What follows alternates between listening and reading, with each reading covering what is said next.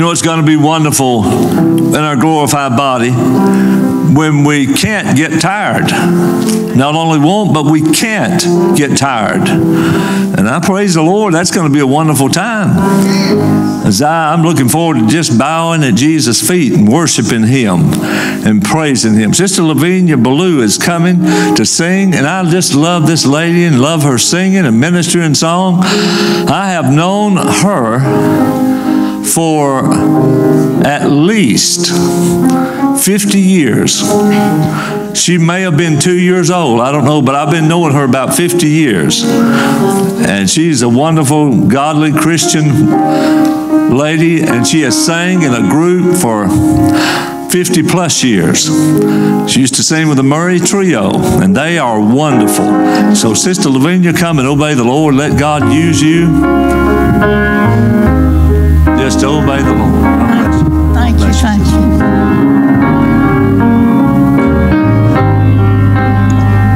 It's been a long time since I sung this song, or it's been a long time since I've sung by myself, but it never grows old to me. I like to sing. I've done it all my life, and but you know, after you get older, there's a lot of younger people that can bypass you, and you sort of, you know.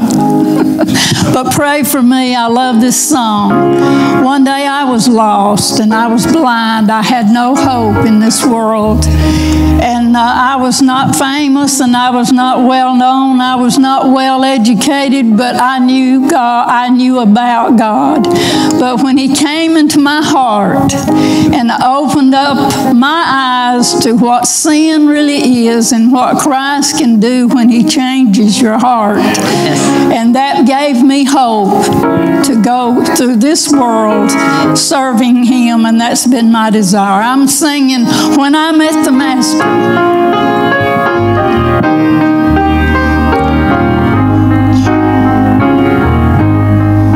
Like a babe when it cries for its mother, I had longed, I had searched for the light. Then I met the Master. Now I belong to Him. For all things were changed when He found me. A new day broke through all around me. For I met the Master. Now I belong to Him. Like a blind man who walked in the darkness, I had longed, I had searched for the light. Then I met the Master. Now I am one of His own. For all things were changed when He found me. A new day broke through all around me. For I met the Master. Now I walk no more in the night. For all things were changed when He found me. A new day broke through all around me.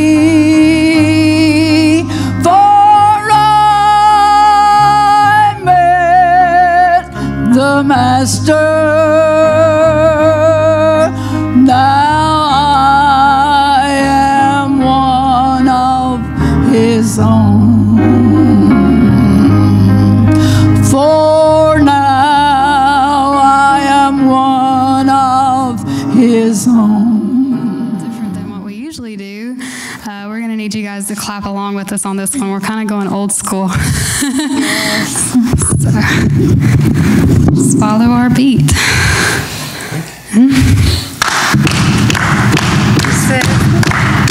This is the day that the Lord has made, that the Lord has made.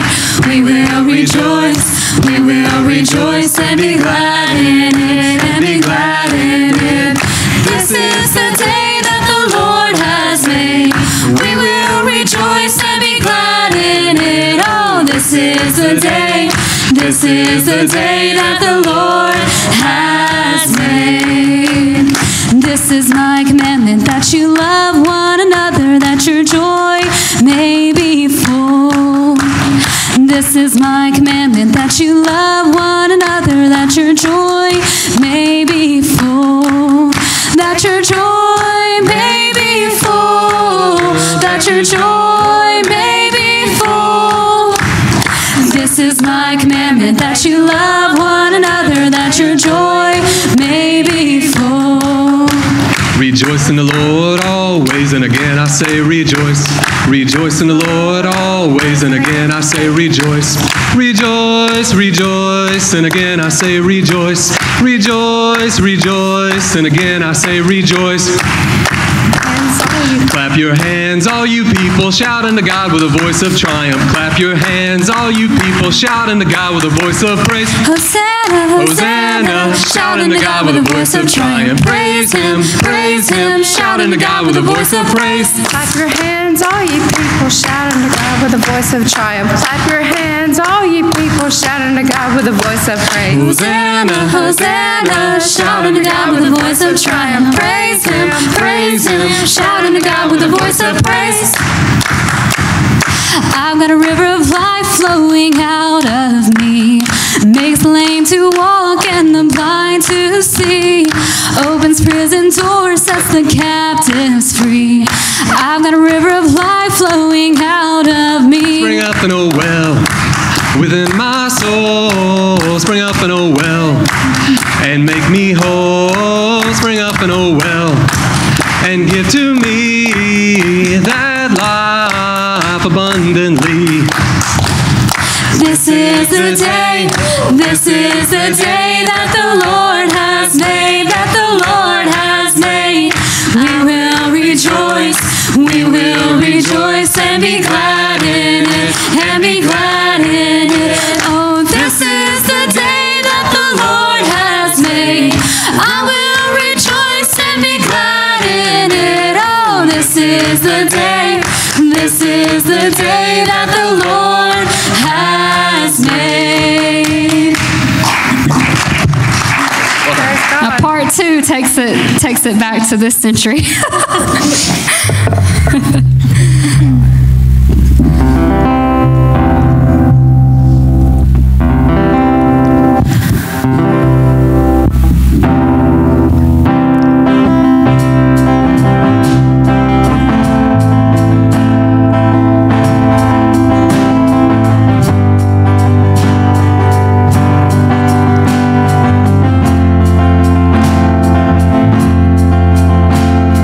He is jealous.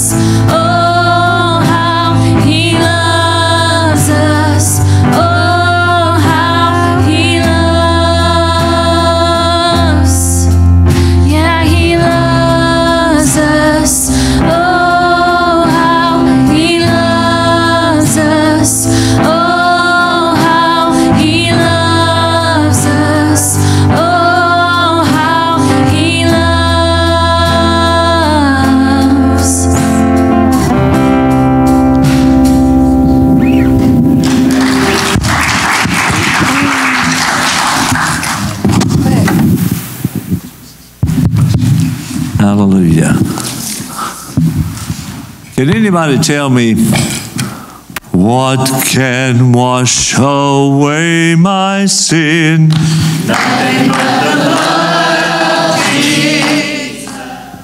What can make me whole again? Nothing but the blood of Jesus.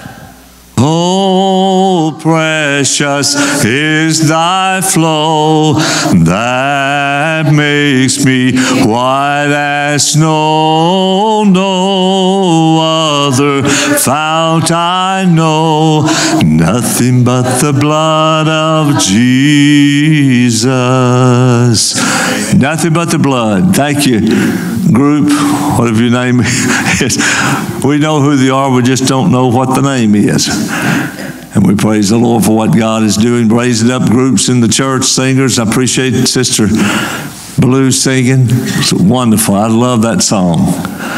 We want April to come around and just obey the Lord and let God use her to speak whatever He's going to speak through her. And she's the conduit that the Lord will flow through. And just let God have His way tonight and obey the Lord. Looks like she's got a bag of goodies here. Well, praise the Lord. How many of you are here to worship the King of Kings and the Lord of Lords? Amen. Amen.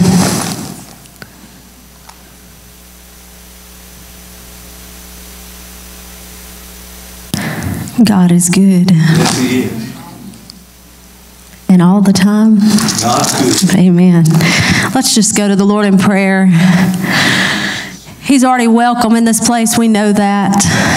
Yes. But let's just hear from Him tonight. Let's just open up our hearts and our ears, our eyes to hear from Him. If you would let's just all pray tonight. Dear God, I just thank you, Lord, for your presence. Lord, we know that you are here. God, we can feel your presence already, God. And we know, God, that you have a word for your people. Lord, I pray that you would open up your children's ears and your eyes, God, their eyes, Lord. God, help us to hear from you tonight, God, and move in this place in a way that you have chosen to move, God. Lord, this is your service. And Lord, we just praise you and worship you tonight. In Jesus' name, amen. God gave me a message, and the title is, It's Time to Rise Up Out of the Ashes. Time to rise up out of the ashes. And I want to start in the book of Ezra, chapter 1, verse 1 and 2. It says, Now in the first year of Cyrus, king of Persia, that the word of the Lord by the mouth of Jeremiah might be fulfilled, the Lord stirred up the spirit of Cyrus, king of Persia, so that he made a proclamation throughout all his kingdom, and also put it in writing, saying, verse 2, Thus says Cyrus, king of Persia, all the kingdoms of the earth the Lord God of heaven has given me, and he has commanded me to build him a house at Jerusalem, which is in Judah.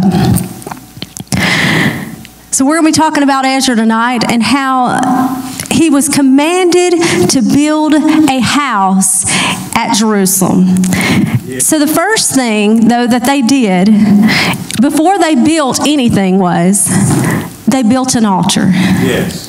They had an altar, and in Ezra chapter 3, verse 1 through 3, and verse 6, it says, And when the 7th month had come, and the children of Israel were in the cities, the people gathered together as one man to Jerusalem. Then Jeshua, the son of Josedek, and his brethren, the priest, and Zerubbabel, the son of Shealtiel, and his brethren arose and built the altar of the God of Israel to offer burnt offerings on it, as it is written in the law of Moses, the man of God. Though fear had come upon them because of the people of those countries, they set the altar on its bases, and they offered burnt offerings on it to the Lord, both the morning and evening burnt offerings. And I'm going to skip down to verse 6. And it said, From the first day of the 7th month, they began to offer burnt offerings to the Lord, although the foundation of the temple of the Lord had not been laid. So tonight we're talking about ashes, rising up from the ashes. And I'm sure you all know what ashes are. That is the leftovers, the dead remains of what's been burned. And so, first of all, there's some things we have to go through before we can ever get to the ashes. First, we have to build an altar and put that altar out. And in verse 1, I want to go back up to that one. It says, the people gathered together as one man to Jerusalem. So they all came with a common desire to worship God. Yes, amen. Hallelujah. There's something about when you come together, corporately, unity, and you come together to worship God with one purpose, to just worship Him.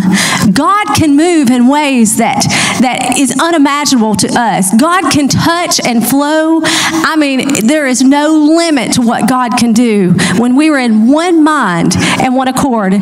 So they came with a common desire to worship God. So after they're prepared to have their burnt offerings, then they bring the sacrifice. That you have to have a sacrifice. Yeah. So what are you going to sacrifice on the altar? You see, God is calling His people to a place they've never been. It starts with surrendering all to Him and a sacrificing of this flesh. When you build a fire, the remains don't look the same because you only have the ashes. All of you know that if you have wood or whatever you have, it's a piece of wood, it's a log or whatever. But when that is burnt, it no longer looks the same. It's just the ashes that are left, the remains, the dead remains of what's left. They could go to the altar and see where their sacrifice once was because of the ashes. Some of you have gotten rid of things and had things cleaned out by God.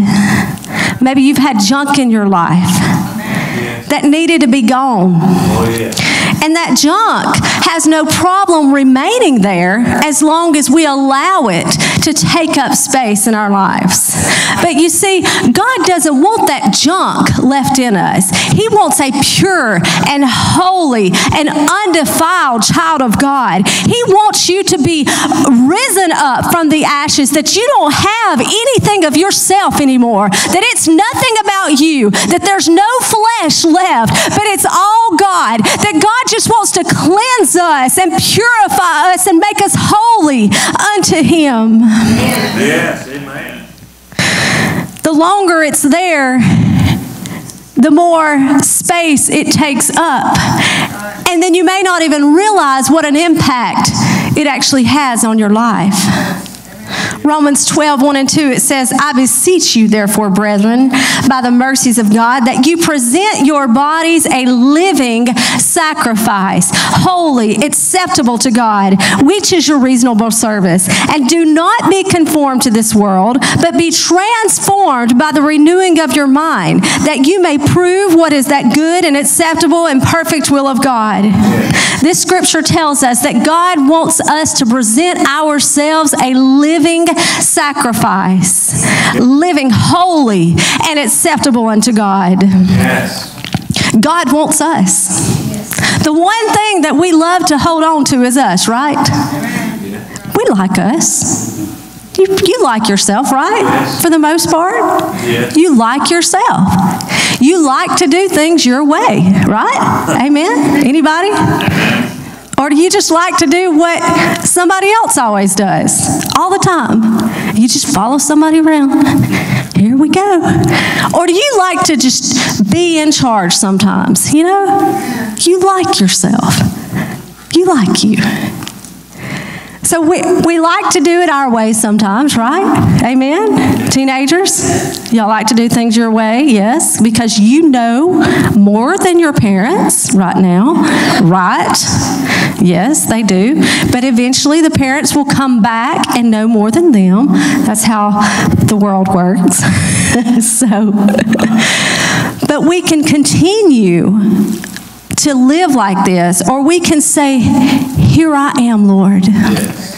I am yours. Yes. Take all of me. Take this flesh, yes. Take this attitude, yes. Take this junk, whatever it is that keeps me from being all you have called me to be, and make me who you want, Lord. Oh, yes. God can do so much more with us when we are willing to say, God, yes. I submit to you. Fulfill your purpose in me. Yes.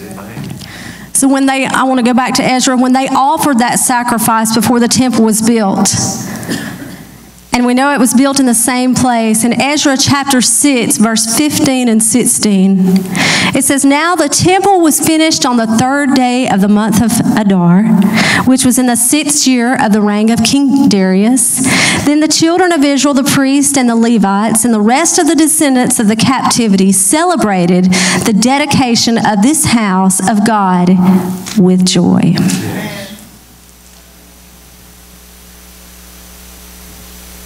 The children of Israel, the priests and the Levites, and the rest of the descendants celebrated.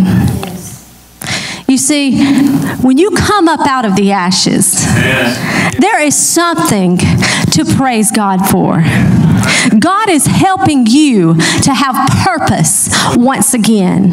And that is something to shout about. Amen. That's something to praise God for, because he's bringing you out of the dead remains, and the foundation must be all about him, must be for him.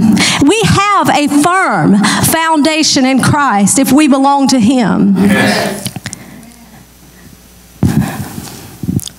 God's got something greater, but we must be willing to be that sacrifice and to lay ourselves on the altar.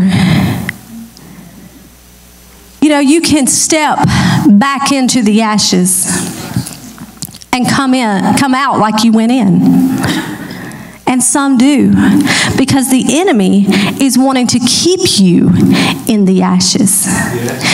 Even though you come to the altar, or you go in your prayer time, or wherever you are, and you have that communion with God. And I'm talking, you lay everything out on the altar, kind of like the pastor was talking this morning, how he loves to just get along with God, and it's just him and the Lord. That's the kind of sacrifice I'm talking about. When it's just you and your Father, and you can talk to him, and he will love on you, and you can love on him, and you can lay everything out on the altar, and you can tell him every fault. You can tell him everything that you need to tell him, and he's going to hear you, and he already knows anyway. But you know what? When his children come, don't you know that the Father begins to smile? Oh, he begins to smile. I can just imagine that when the children begin to come, just like your children and others, that they come and,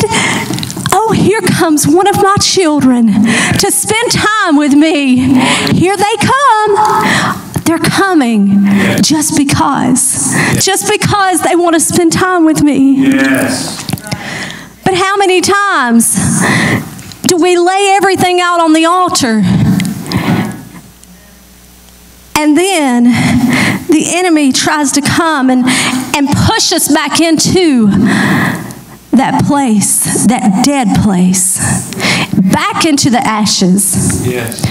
The ashes of deception. Yes.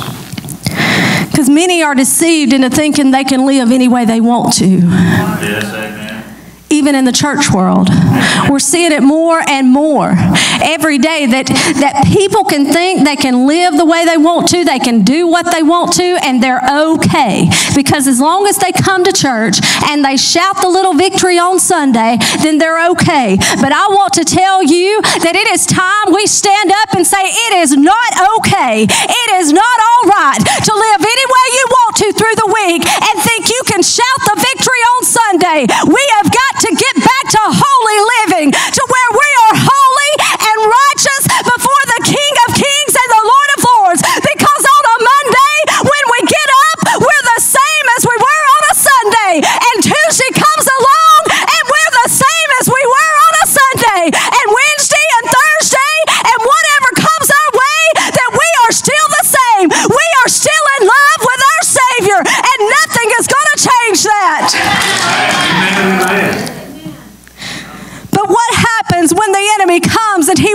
deceive you, and you begin to entertain those thoughts, such as, you'll never come out of that. You'll never get over it. You might as well quit trying. You see this you did? That's what came of it. You'll never have a closeness with God again. You can't live for God like you need to. You'll just fail Him again. You've been in the ashes too long. But it is time to rise up out of the ashes, child of God, and be who God has called you to be. You see, God is calling you out, and you've tried it your way, and if you continue to keep trying it your way, it's going to end up destroying you. But when you get yourself out of the way, and you say, God, it's all about you. It's not about me. It's none of me. It's all of you, God. Then He can take you, take that old flesh, and do what He wants to, and cleanse you and purify you and make you holy like He desires for you to be. That's right. God is calling His people to a place that you have never been. But it starts with surrendering your all to Him and a sacrifice. Yes. And if that's not enough, the enemy will try to push you into the ashes of destruction. Yeah. First of all, it was deception. Many of the church world is deceived. Many of the world is deceived. And then he tries to destroy. He wants to destroy you. The ashes can remind you of the fire that you once had. What used to be. How many times do we allow the enemy to remind us of how we used to be on fire for God? And we hear, you'll never get that back again. You'll never be that close again. You'll never get back to that place. God doesn't just want you to be that close. He wants to draw you closer than you've ever been. Yes, He does. For whatever reason, the fire you once had is no longer there. All you have is the memory. But that's only temporary, because it's time to rise up out of the ashes.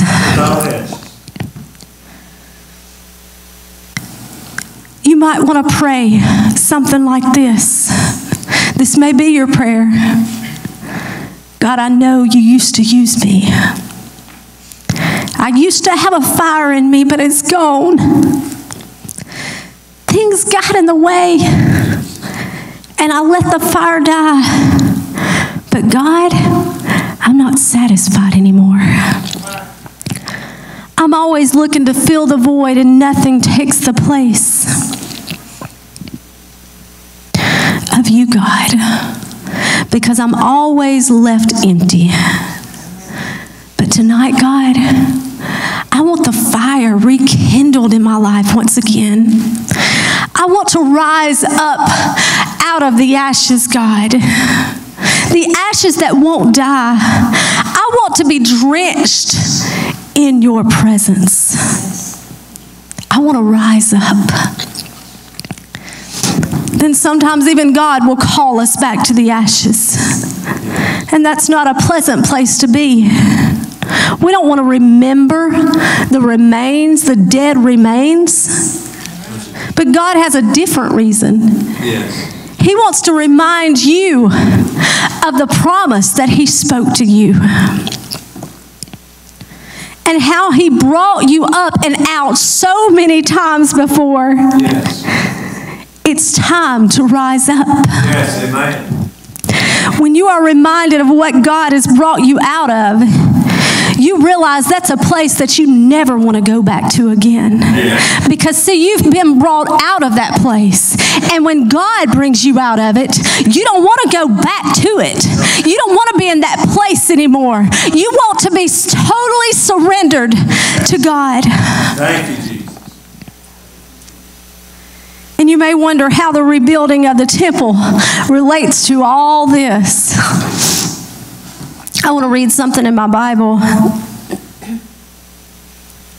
It's says, while the people were rebuilding Jerusalem's walls, God was rebuilding their hearts so that they would truly obey and worship Him. The restoration of the remnant was a complete restoration. The message for Ezra's day, as well as for our own, is that the God of Israel is faithful to His promises. He will completely restore His people when they come back to Him. Yeah. So if you're in a dead place tonight, God is calling you. He is calling you back to rise up out of the ashes. God was preparing the place for something greater, and He is doing the same for you. In Isaiah 61, verses 1 through 4, it says, the Spirit of the Lord God is upon me, because the Lord has anointed me to preach good tidings to the poor. He has sent me to heal the brokenhearted, to proclaim liberty to the captives, and the opening of the prison to those who are bound, to proclaim the acceptable year of the Lord, and the day of vengeance of our God, to comfort all who mourn, to console those who mourn in Zion, to give them beauty for ashes, to give them beauty for ashes, to give them beauty for ashes, the oil of joy for mourning. Did you hear that? The oil of joy for mourning. If you're in a place of mourning, if you're in a place of sorrow, it says the oil of joy. Do you know what oil does? It pours out. Oh, it pours. There is a joy that's coming your way. If you are downhearted, there is a joy that's coming your way. It's the oil of joy for mourning. Do you hear what I'm saying? The oil just pours out. Hallelujah, hallelujah. Woo! Hallelujah. Yeah. Let me see if I can finish this scripture. The garment of praise for the spirit of heaviness, that they may be called trees of righteousness, the planting of the Lord, that He may be glorified. And they shall rebuild the old ruins, they shall raise up the former desolations, and they shall repair the ruined cities, the desolations of many generations. You can stay in the ashes or you can rise. That is the choice.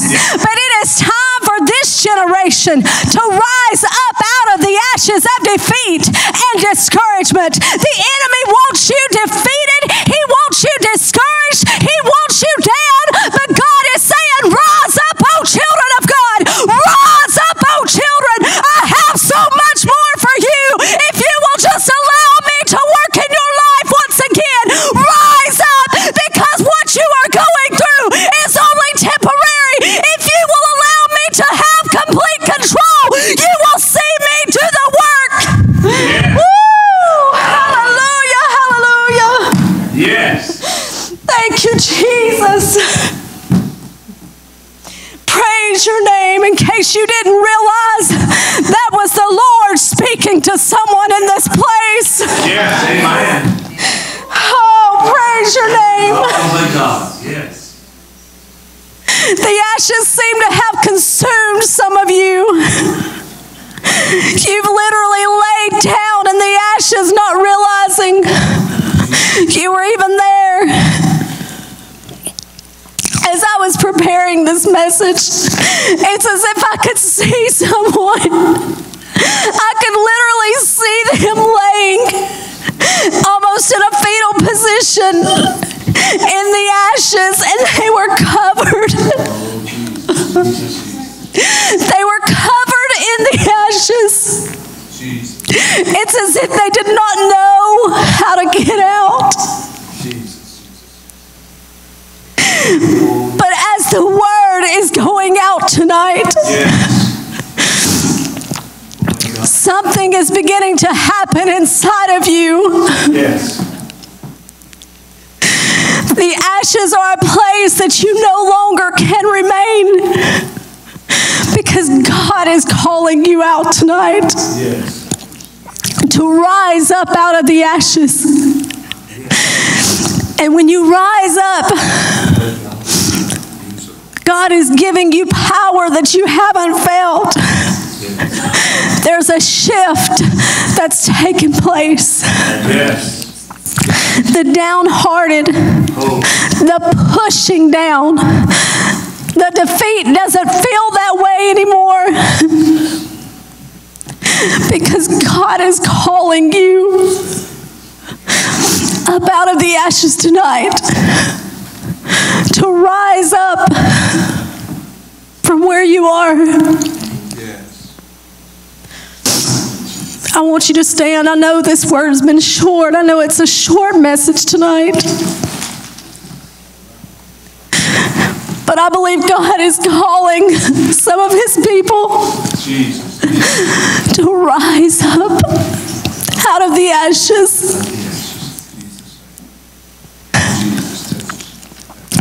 God is calling you to rise up. Oh, men and women of the Most High God. Yes. To be the army for Him. Yes. To rise up and be and do according to His will. The last thing that I saw after I saw that person, this is the exciting part. I saw a person fully clothed in armor, standing. Yes. And you know what that meant? That they had risen up out of the ashes. Yes. That place of that low place they had been, no longer had control of them, no longer had part in their life. They were reminded of who they were in Christ. And they stood as a mighty warrior for the King of Kings and the Lord of Lords.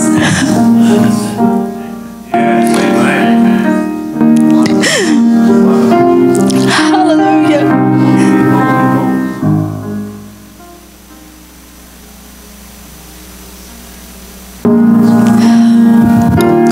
God wants to minister to some of you tonight.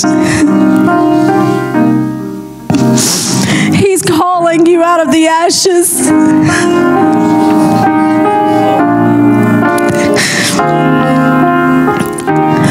The place where you're at is not where you're going. God has much, much more for you. So much more for you.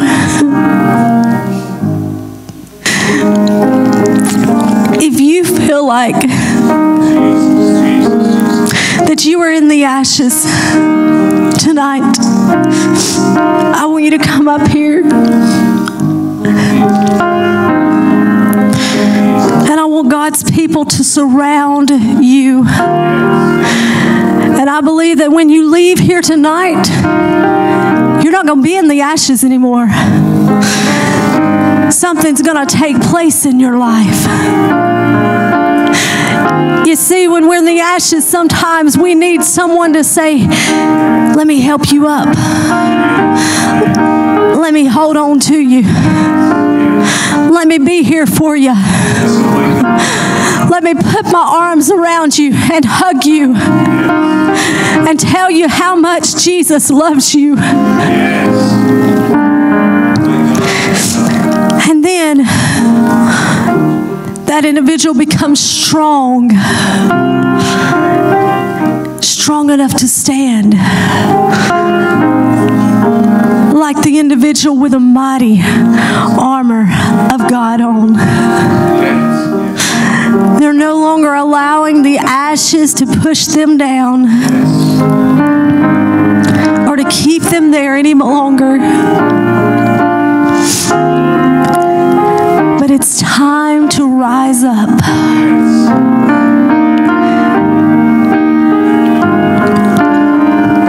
Anyone else? Anyone else need prayer tonight? Before we start praying, anyone else? Rise up out of the ashes. rise up out of the ashes. Hallelujah, hallelujah, hallelujah. I'm going to ask y'all to stand if you don't mind. I'm going to ask y'all to stand, and I want some prayer warriors to gather around them and begin to allow the Lord to pray through you tonight, that He would use you as you join in unity.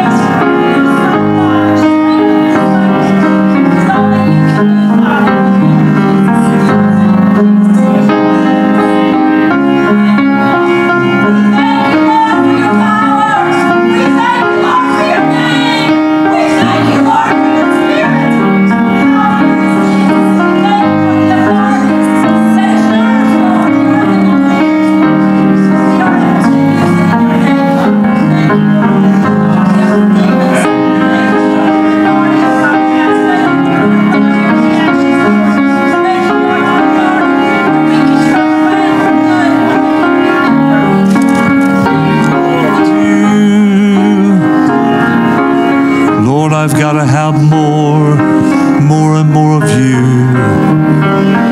I've got to have more of you. Thank you, Jesus. I've had all, but what I need is more of you. Of things I've had my fill.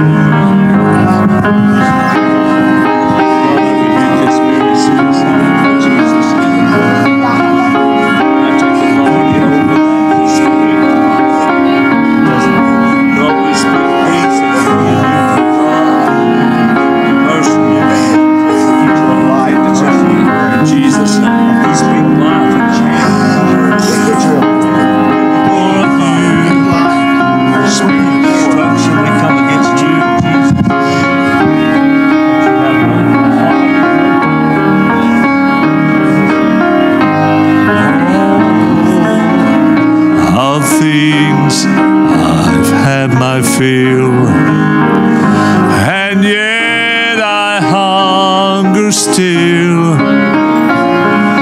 empty and bare. Lord, hear my prayer for more of you.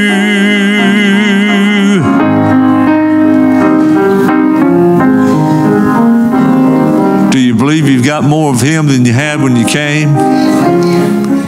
Thank you, Jesus. Praise God for this message. Rise up out of the ashes. Hallelujah. Now that's a rich message. So many thoughts came to my spirit and my mind while she was preaching. That rise up out of the ashes. I praise God for it. April, thank God for letting God use you. And I praise Him for what God has done in this place tonight and around the world. We bless these people. Before we close, I want us to pray over the internet for the school children and the teachers, that God would protect them. I tell you, the devil acts like he don't have any reins on him. He acts like this is a tribulation. The first 3.5 years of the the last 3.5 years of the tribulation. And he acts like he don't have anything to control him and stop him. But I want him to, and serve notice on him that the church is still here and he does not have free reign. And he can't have free reign till the church is gone. Praise God. Would you pray with me and just point your hand toward this camera and pray and believe God to minister the protection to our children and the teachers and administrators in the schools.